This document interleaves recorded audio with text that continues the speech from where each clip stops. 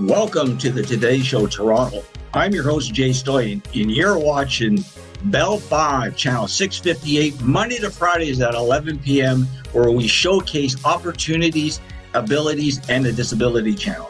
Today, we are very excited. Today's an all-green day.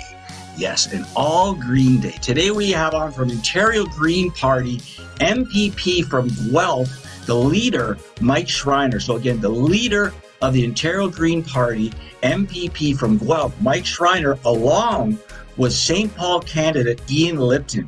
What a wonderful area he lives in, down at Artscape, down in Christie Bloor. So we're very excited to have both gentlemen on today. We thank them for taking the opportunity, taking the time out of their busy schedule to come on a Disability Channel. Myself and Mike have had a wonderful relationship over the last, I would say 5-7 years. He's been very supportive of our platform from day one.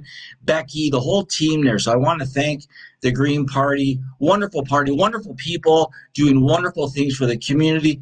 Before we get to them, I just want to update a little bit our viewers. I want to thank everybody for tuning in. Thank you for supporting us. Thank you for the feedback of the Today Show, as this is I think it's our third week now. So we've been getting great feedback, great guests, great questions. So hopefully this will lead right across Canada, in every province, in every household. Get Bell. It's the number one server in Canada.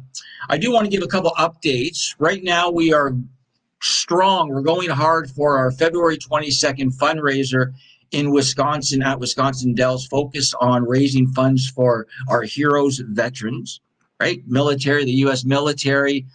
Do check out our military show, Onward and Upward, with Anna Marie Belevin. It's a great show, showcasing opportunities, employment, housing, how we can help veterans, how we can support veterans, not only in the USA, but here in Canada. So we're really big on supporting persons with disabilities and veterans in jobs and medias. Take our course, enroll in our programs, SAO. We want to thank the Ontario government. We have an 85% success rate for employment for persons with disabilities and veterans during COVID. Not bad at all. So I want to thank everybody for supporting. And today, Friday, we are at the Super Bowl with our sports show, Press Box, and our Cracker Jack team, Dave Stevens and Casey McKay. This is the 5th year in a row we're at the Super Bowl as media on frontline row, right in media row. I want to thank Roger Goodell. I want to thank the NFL for believing in us, giving us this opportunity. And Dave, you rock. You're the best. So watch all week, as we're going to be showing clips from the Super Bowl, interviewing everybody like we've interviewed Evander Holyfield, the Gronk, Tom Brady. Oh, Tom, I know. So stay tuned. And we're going to be back from the guys from the Green Party. I'm Jay Stoyan. You're watching the Today Show Toronto.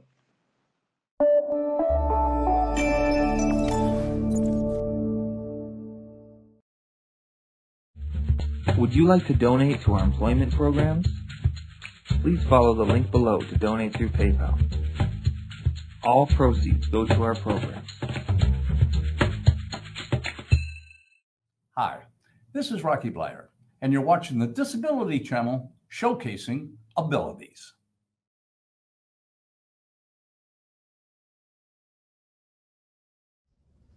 Hello, everyone. Bonjour, bonjour. As Lieutenant Governor of Ontario, I'm delighted to offer my best wishes for success to the many friends and staff of the Disability Channel for your October 12th fundraiser in support of employment programs for persons with disabilities and veterans. Removing barriers wherever they exist, creating accessible spaces, and promoting greater equity are all central to this province's efforts to rebuild from the COVID-19 pandemic.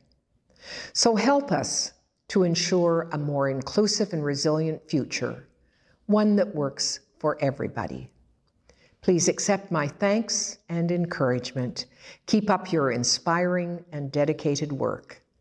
Thank you. Merci, miigwech.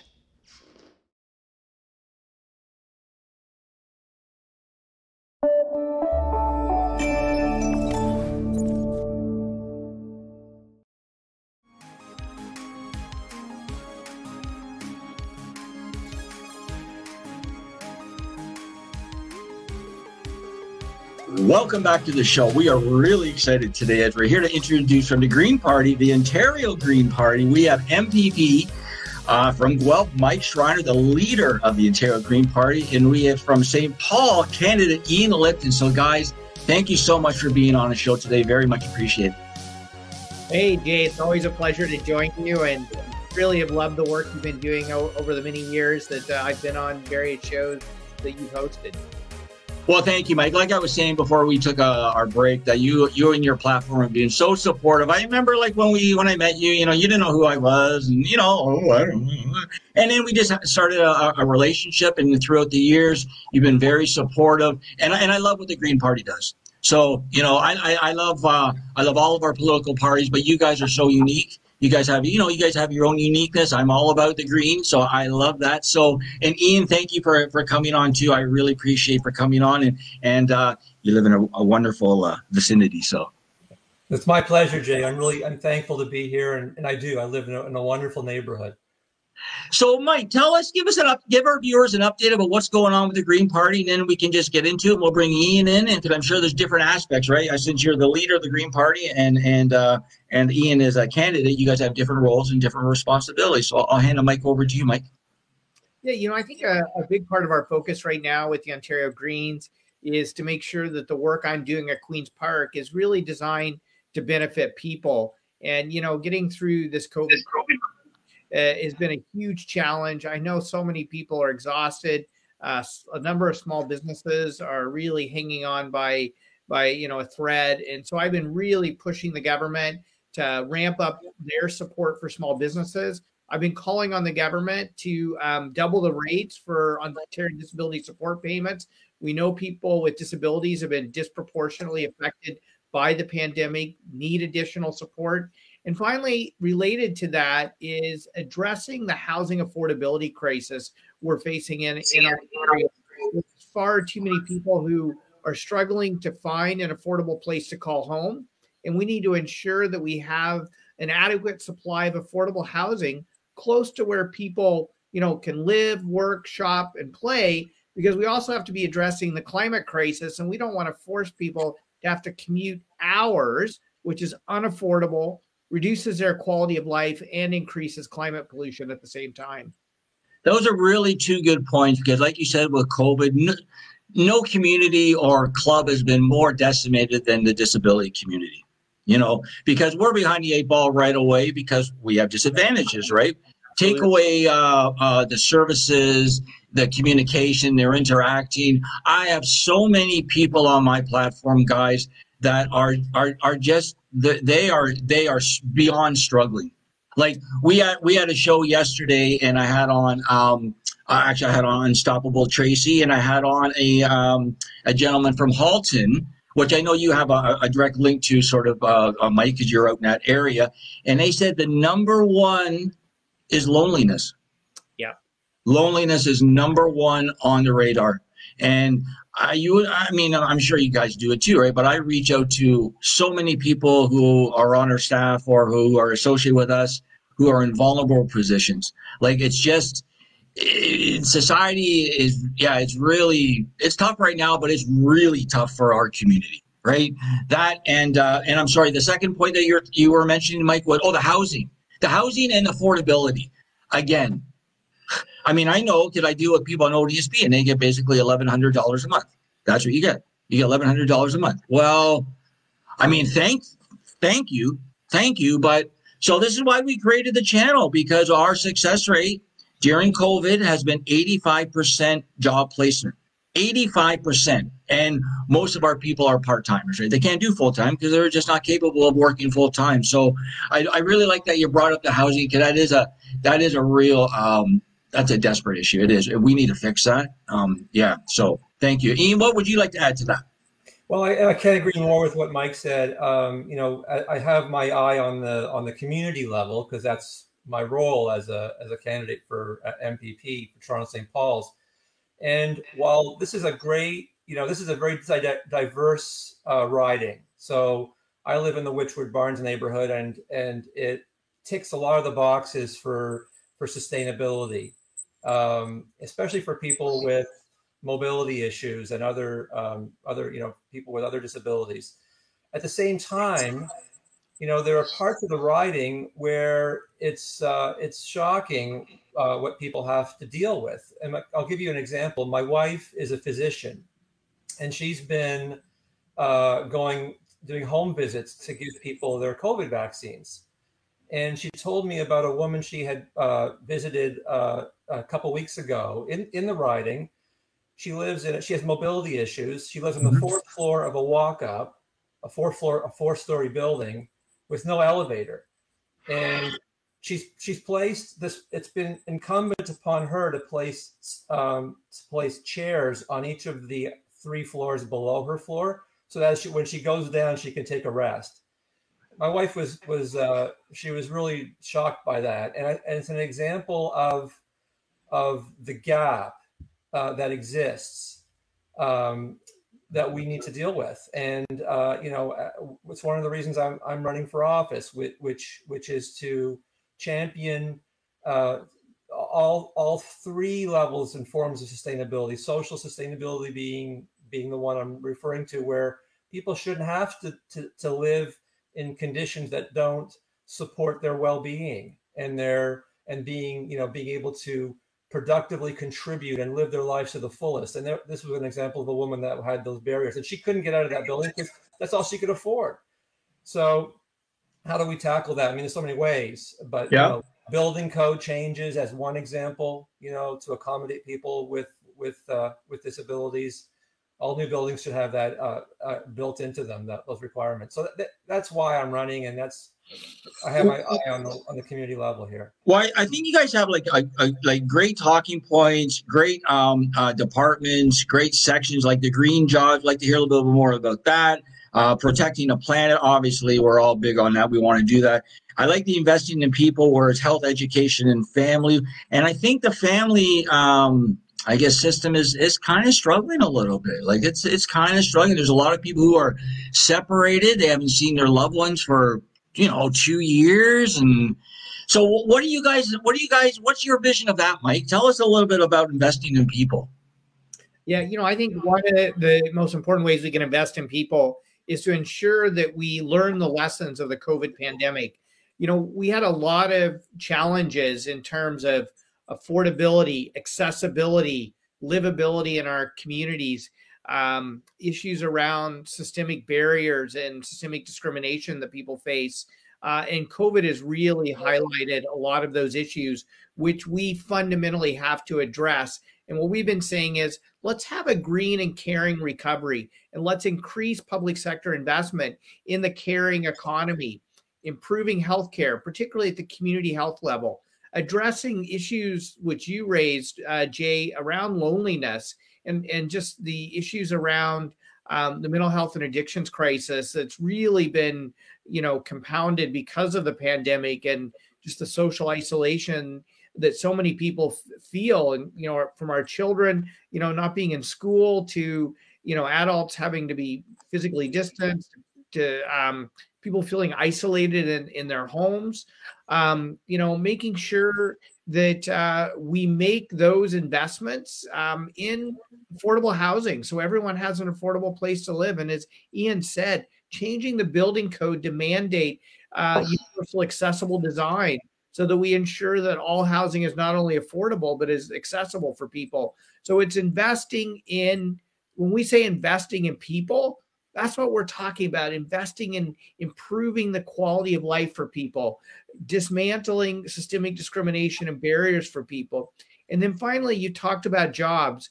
You know what? We have a huge opportunity if we invest in a green and caring recovery. And the reason I say green is if you look at where the job growth is around the world right now, it is in clean tech and green jobs. And so we want to create new career opportunities, better job opportunities for people by ensuring that Ontario is leading the way in the markets where you're seeing the most growth in jobs globally. So renewable energy and battery storage, digital technology, electric mobility, whether it's electrified transit to electric vehicles. There's a whole host of ways, bioproducts and biomaterials. there's a whole host of ways in which we can create new careers and better jobs for people of all abilities if we invest in the emerging markets and the green economy. I think that is great, Mike. I love the way you're so passionate about investing in our communities. Like, I think that is top notch. And what I'd like to do actually is what I'm doing to all four parties now is I'm saying, like, the job market right now is changing. There's a lot of people who don't want the same jobs as they used to want. There's working from home now. It's just changed. And what we like about that is we've added the disability and veteran community to the job force, right? The disability channel, I can tell you, we have employed hundreds and hundreds of people through associates, the Toronto Star, Cogeco, down in the USA. I would love it if the Green Party would help us further advance our jobs when it comes to persons with disabilities and veterans. Like, we have our house built. Our house is built. The supply and demand is out of whack. The demand is just over the moon, and our supply it's good, but it needs to get better. And I think the Green Party could really help, especially with the veterans.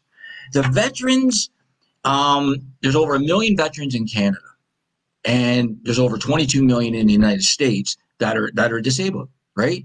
They are willing and ready to work. I need that VA. You guys could really help, and I'll help you guys too, right? It's all about helping the community, helping people. So let's talk about that later. And then what I want to talk with, actually, let's take a quick break. My producer just whispering in my ear, we got to take a quick break. So let's take a quick break. And I want to come back and talk a little bit more about COVID and a little bit about what you guys have in the future going on. Is that okay? Sounds good.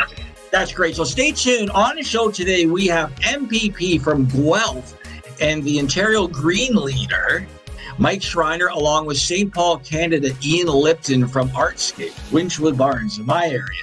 So stay tuned, guys. We'll be right back with the Today Show. You're watching Toronto Today Show. I'm Jay Stoyan. Stay tuned.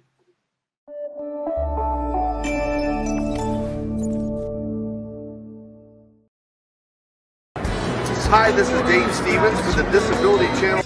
An inability to break out. I'm sitting by the door on the second floor, losing my 7-year war. It's not an illusion, so why the exclusion? Yeah, it doesn't matter. It's about you. So,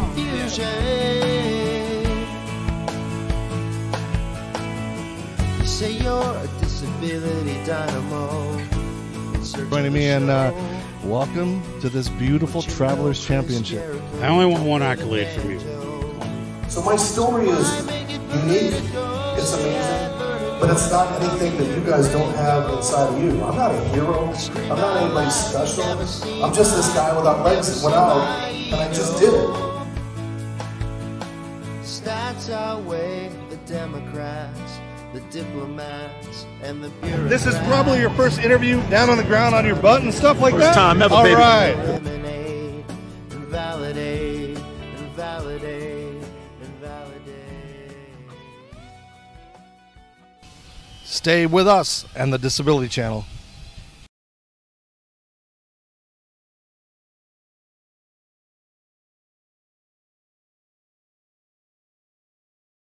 Hi, I'm Eric Windross. You're watching the Disability Channel, showcasing abilities. All about inclusion and really giving everyone a fair say.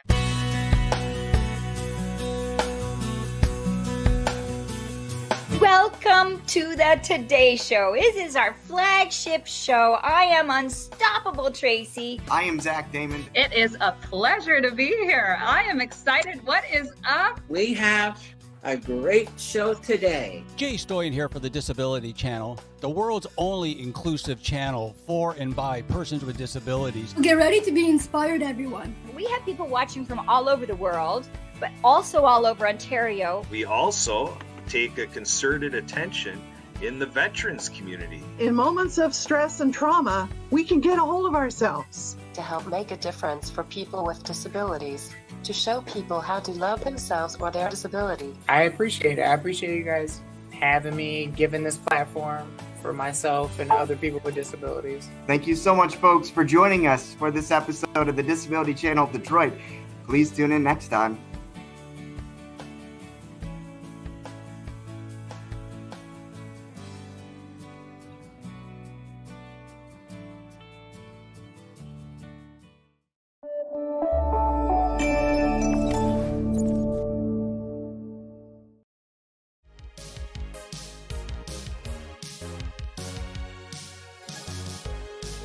Thank you for tuning in today. Again, we had two very special guests on today. We had the leader from the Ontario Green Party and MPP, Mike Schreiner, and we also had St. Paul candidate from the Green Party Ontario, Ian Lipton. They told us all about what's going on with the Green Party, how you can get involved, how they support the community and the Disability Channel. So I want to thank them very much for being on the show today. They had so much information, we had to have two parts. So I want to thank the guys again from the Green Party. If you want to get involved with the Disability Channel or volunteer, donate, start your own show, support us at the Super Bowl, you can go to www.thedisabilitychannel.ca. Again, you're watching the Today Show Toronto. I'm Jay Stoyan. We'll see you next time.